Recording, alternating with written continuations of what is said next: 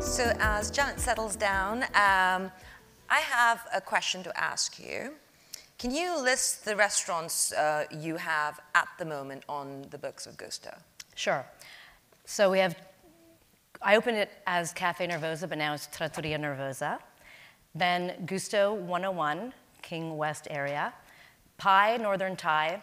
Kin, another Royal Thai restaurant. Chubby's Jamaican Kitchen. Felix in Los Angeles, and we're under construction for 5 more restaurants. So here's the question for all of you. How many of you have eaten in one of Janet's restaurants? Here's your audience. They know your food. Okay. I can also put my hand up and ask the MPW co-chair team because we actually managed to get dinner at Kin. So when you have so many restaurants, can I ask the audience, who loves the food at these restaurants and who does? Put your hands up if you love it. All right, for those who've been, who don't love it as much? I think that's pretty obvious. So would they really put their hands up? Yeah, they would. This is like it's a pretty honest crowd. Sisters supporting a sister. But it's also a pretty honest crowd. So here's the question. You have a loyal fan base in Toronto. You have a loyal fan base in LA now with Felix, where there's a wait list for a while that Patty Sellers did not believe. How is Felix different to your entire setup in Toronto? And how do you convince people like Patty that it is an amazing experience? Well, Patty was a little lukewarm, and she told me she was going to LA tomorrow, and I said, well, you have to eat at my restaurant, Felix, and she was like, oh yeah, tell me more, like, how good is it? And I said, ask your friends, because it's a hard restaurant to get into. So when I opened up Felix 2 years ago, Esquire magazine, about 3 months after we opened, said we were the #1 new restaurant in all of America. So being a Canadian woman, I was just so proud of myself and the team that we had such incredible accolades. So it's a tough restaurant to get into. We have a wait list of 300 people a night to get in. So Patty, I got you. Yeah. I'm getting you in. There you go. So the way your business, you set up your business, the story of it is quite different from the way a lot of businesses in the restaurant industry work. Your strategy has been quite different. Run us through the start, because I know I've read about, and we talked about it as well, that you took the money that your father had set aside for your wedding and put it into your first business, Nervosa, and then you followed a specific path that is not common in the restaurant industry, which is what? Explain how the success of Gusto happens.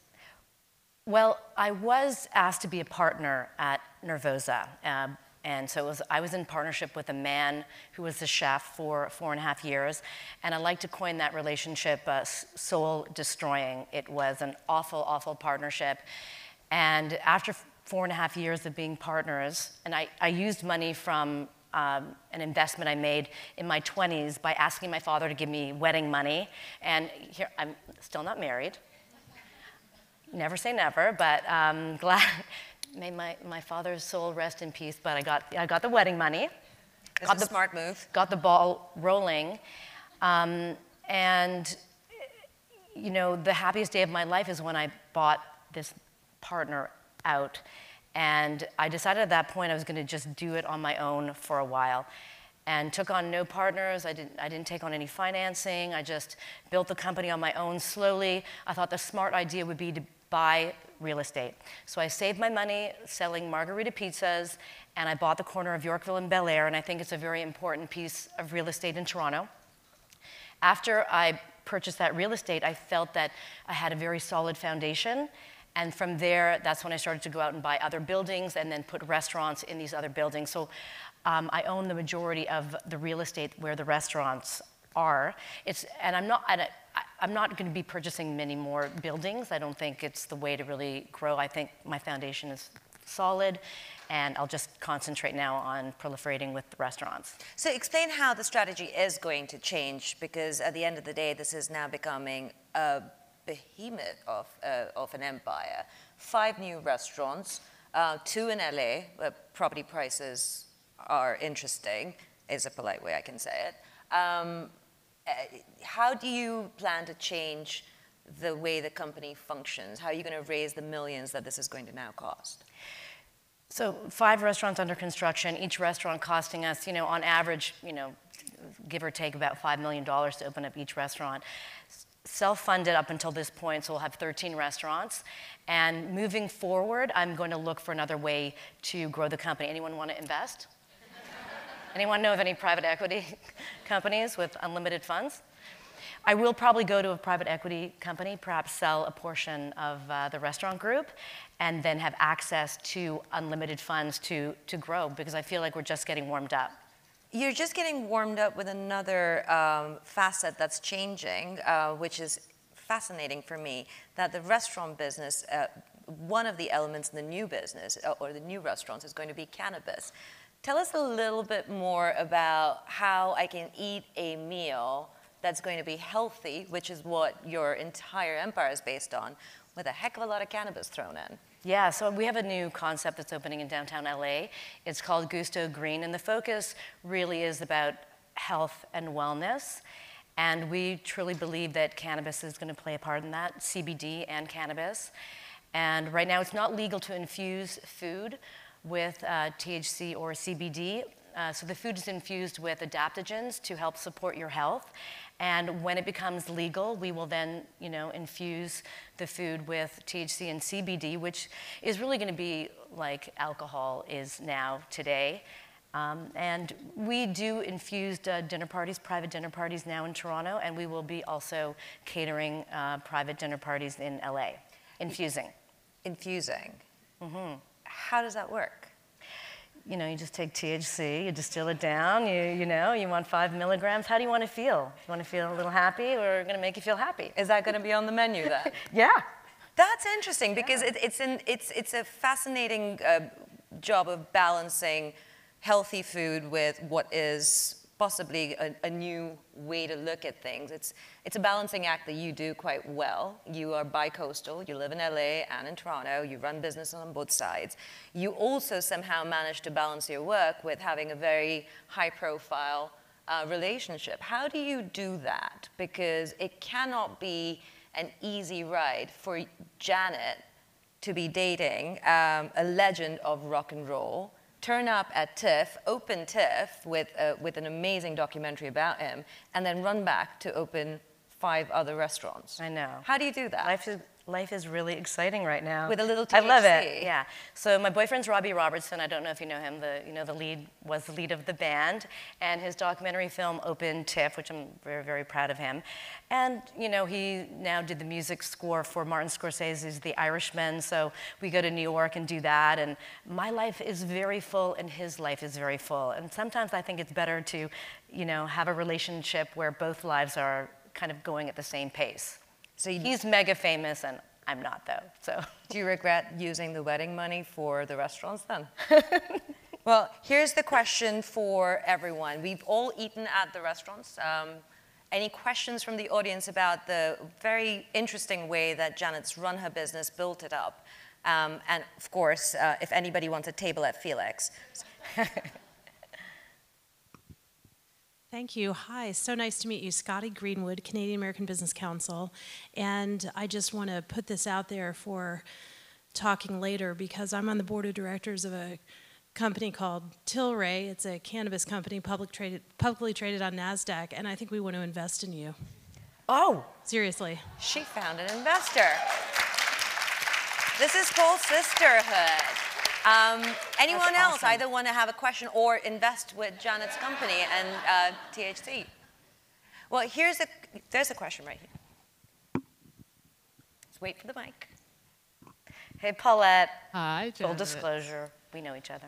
So I have known Janet when she only had Nervosa, and I just want to make a comment. I'm so extraordinarily proud of your accomplishment and just the way things are going since, I don't know, 20 years ago? Yeah, yeah. 20 years ago. And in those 20 years, I think people forget when people become celebrities, get on television, judge TV shows and cooking shows, that there's a whole history that was involved in building up that empire. There's another history that you've had possibly access to view, which would be the Me Too movement in the food industry.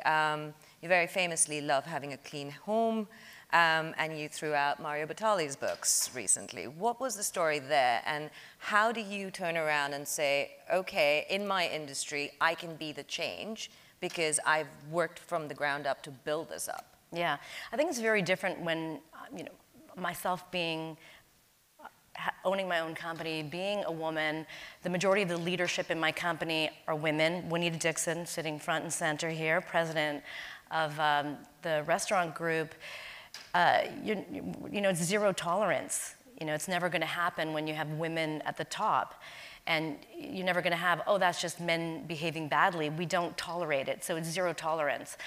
And I used to respect Mario Batali, and I collect cookbooks, but keeping his cookbooks, it's like bad juju. It's like, it just brings me down, and it's supporting him. So I have to get rid of that because I don't support that kind of behavior. But did you see that happen in the 20 years while you were building up the business before you were Janet Zuccarini? Did you see this happen? Did you hear about it? Did you hear about it from other chefs, from other industry groups in your own chain? Yeah, I would hear about it, definitely in, you know, all the restaurants. It's very prevalent in you know, the male-dominated industry of the restaurant business, but definitely zero tolerance in my company. And I've never had any incidents of any kind of Me Too movement. And does it make a difference when it's a female leadership team? Yeah, you know, the fish rots from the head down. Whatever's happening at the top is going to happen below, and so you set the tone, and absolutely zero tolerance. Because it's a heated environment, isn't it? A kitchen is heated. You have all the stress between the front of house and the kitchen in itself. Yeah. How do you balance that if you have a female leader? How's it different from the rest of the industry? It's really hiring great people. Surround yourself with great people. Surround yourself with people that have the same values, concerns, outlooks. And I've never had a minute of this as even a conversation in my company because I won't tolerate, I don't hire for that. I hire the right attitude. And this may sound corny, but we run a company based on love. Right, Juanita? We end a lot of meetings saying, I love you too. Does that work? Yeah, it really does. Like, I'm just wondering if the front of house is going around saying, I love you, if that causes another problem altogether. No, it's the right kind of love. Well, respect. It's the right kind of love. Yeah. And people are absolutely key to your business, and that's something that you seem to have learned from family. You have an interesting family background. Your father was Italian, your mother was German. What would your mother say? Because Janet's one of 3 sisters, and all 3 of you are extremely successful. If your mom had to look at you now and describe the 3 of you as a food item that you've grown up with, what would the 3 of you be? Right. Like each of you. So my sister Jennifer, she's a fashion designer out of New York City. She has a brand called Fleur de Mal, and she's beautiful, she's smart, she's witty. So I think she has many layers to her. So I think my mother would say she's a 100-layer lasagna. How's that? My sister Jackie, my father brought the first espresso machine into Canada after it was invented. My sister now carries on that business, so espresso coffee machines. And people think she's really soft, but she's really strong on the inside. So I would say, my mother would say she's a tiramisu with really strong espresso. And I was a child actress, and my mother would say I was a ham. But we'll say like really thinly sliced prosciutto. A plate of beautifully thin. Prosciutto. And I'm thinly sliced prosciutto. How's that? I think that's brilliant. I've never heard someone describe themselves as prosciutto, but okay. I'm a ham. Only Janet can. So thank you, Janet. There's a special little announcement that I wanted to make because Janet did something very, very sweet for our little community. She has a special treat for all of you. So when you leave today, after lunch, Gusto 54's special biscotti is going to be gifted as you depart an MPW event. So you have something to snack on your way to work or to the airport or wherever you're going after this. So thank you, Janet, for that. Great being here.